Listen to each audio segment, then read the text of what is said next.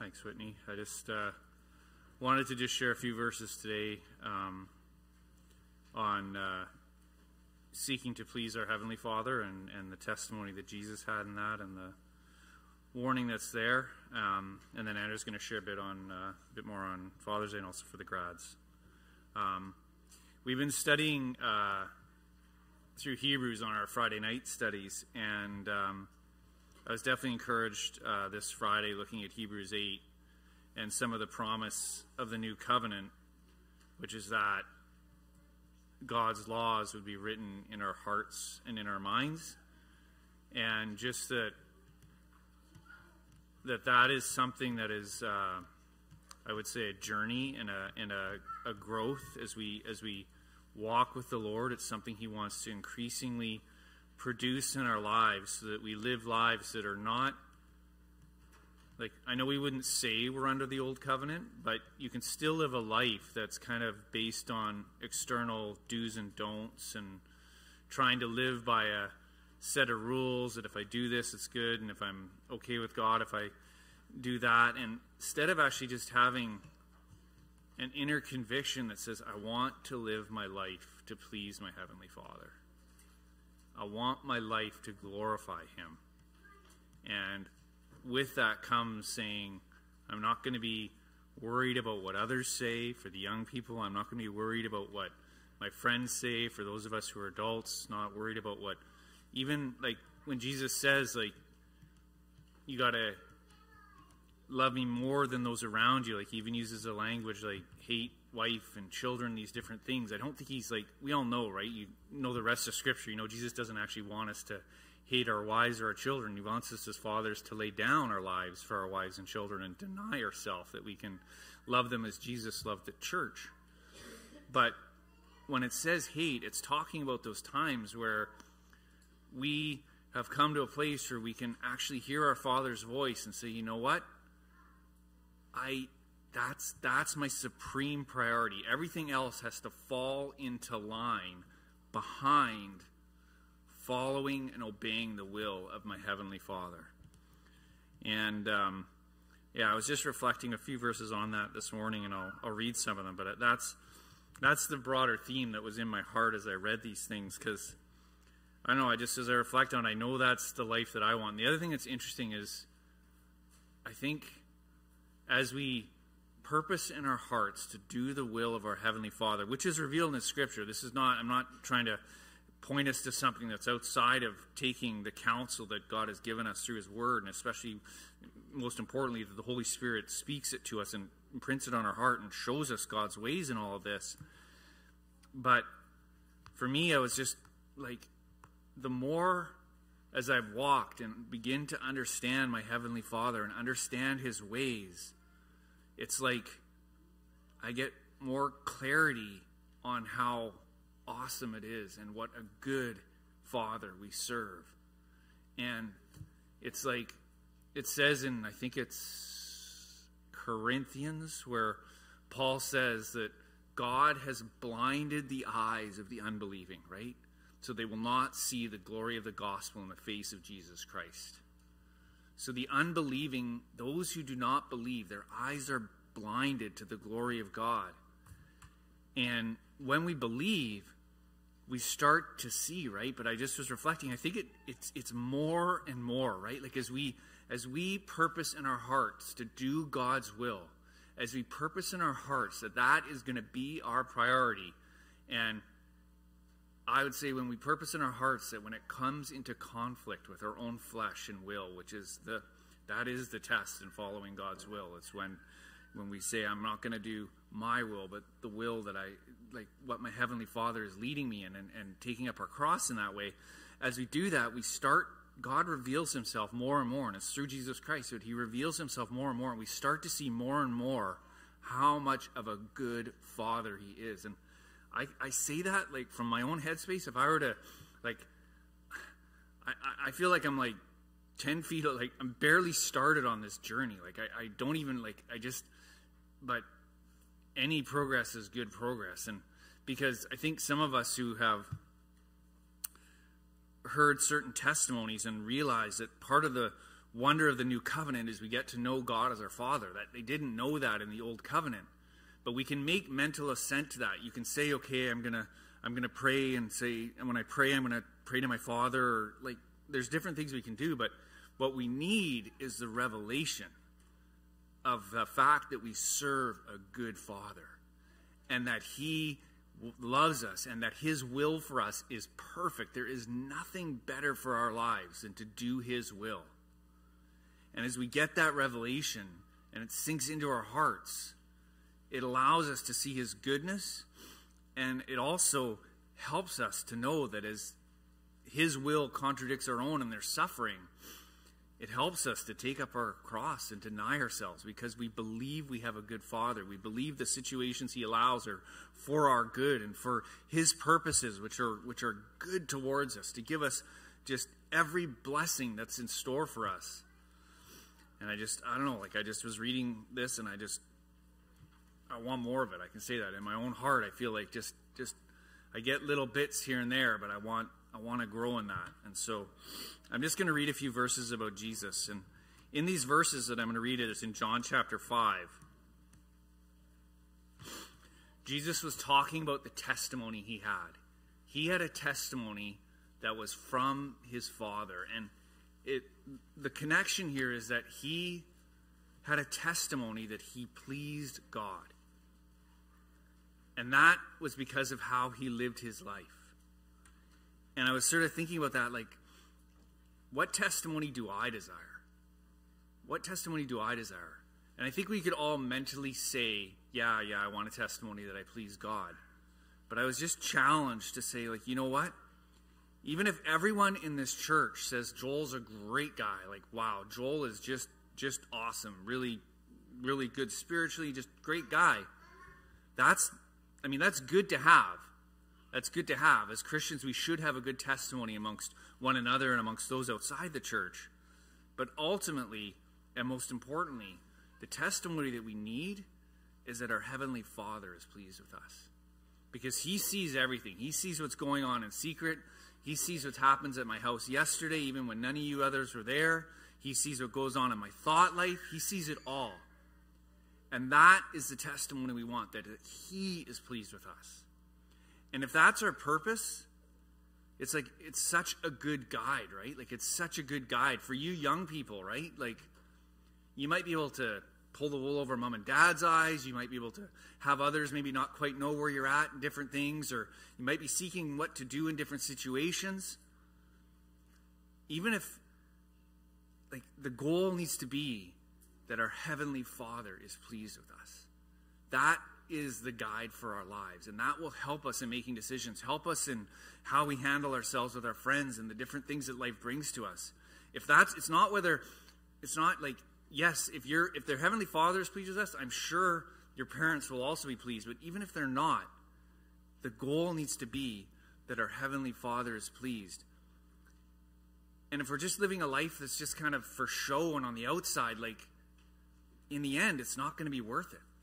In the end, it's not going to be worth it. Like, we need to make it our hope. And if you're struggling with that, like, repent and ask the Lord to say, Father, make my desire to do your will. That's the promises of His new covenant, that He would put His law in our hearts and our minds. Like, help me, Father. I don't want to continue on trying to live a life of compromise, of doing stuff for myself and chasing after things that are corrupting me and then trying to clean it up a bit because I'm worried about what others may think. Like, no, like, I want to please You and do Your will and have that be the guide for my life. So it's John 5, verse 30. It says, this is Jesus speaking, I can do nothing on my own initiative. As I hear, I judge, and my judgment is just, because I do not seek my own will, but the will of Him who sent me. If I alone testify about myself, my testimony is not true. There is another who testifies of me, and I know that the testimony which He gives about me is true. So in that, it could seem a little, Jesus is saying some things in there that can seem a little bit confusing, but at the core of it, He's saying that I have a testimony from my Heavenly Father. And you can think about that. When are some of the times when the Father testified about Jesus?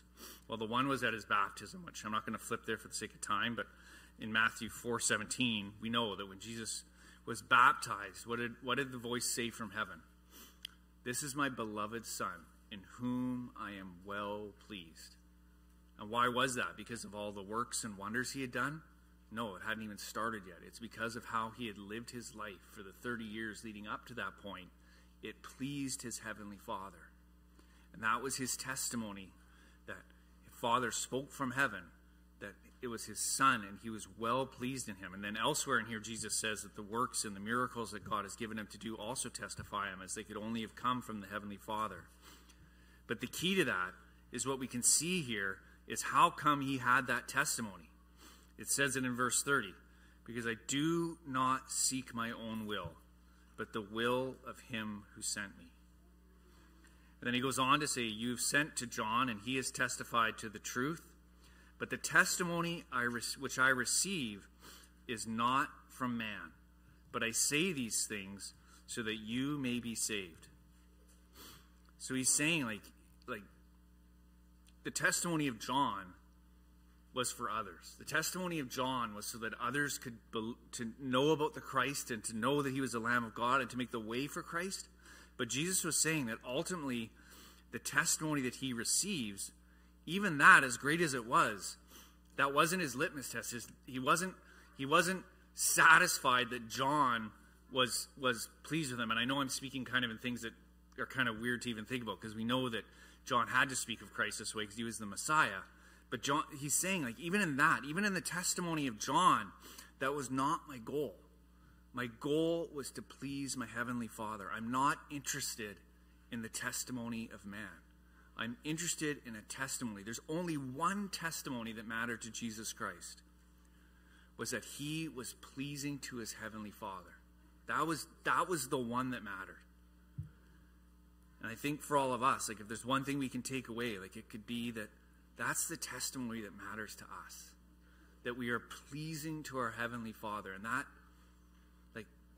is the ultimate goal for our lives, that we would be pleasing and glorifying to our heavenly Father, and everything else can line up behind that. I'll just read a couple more verses here. And I'm going to read some verses here, verse 41. And I don't say this to say that I want to have there is a danger in trying to be a church or a people that are trying to please others or impress others. We know that's where the Pharisees stumbled into. But the Lord can show you whether that's a danger of where you're at. But I think the more important thing when I read these verses, when I read them this morning, it was the emphasis on how much Jesus prioritized the testimony of that he was pleasing to his heavenly Father. He was not interested in the testimony of men. Like, even if everyone would say he's a good guy, that was not what he was interested in. He was interested in the fact that he was pleasing to his heavenly Father. In verse 41, he says, I do not receive glory from men, but I know that you do not have the love of God in yourselves. If I come in my Father's name, and you do not receive me, or I have come in my Father's name, and you do not receive me. If another comes in his own name, you will receive him. How can you believe when you receive glory from one another, and you do not seek the glory that is from the one and only God? So Jesus was saying there, like, the priority needs to be that we are seeking the glory that comes from our Heavenly Father, that comes from God. We're not interested in seeking the commendation or the praises of men. That our focus and our goal is that we're seeking the glory of God. And I can tell you that if that is our priority, for those that matter, to those that love the Lord, we will have a good testimony. There's no contradiction here in whether you'll have a good testimony with those who love the Lord or not. But it's just about what is our priority, what is our focus, and what is our guiding principle that is motivating us in our decisions and helping us and guiding us in our lives. I just take from these verses that it should be that we're seeking the glory of God. So I'll just read a couple more verses on this. If you turn to John chapter 12.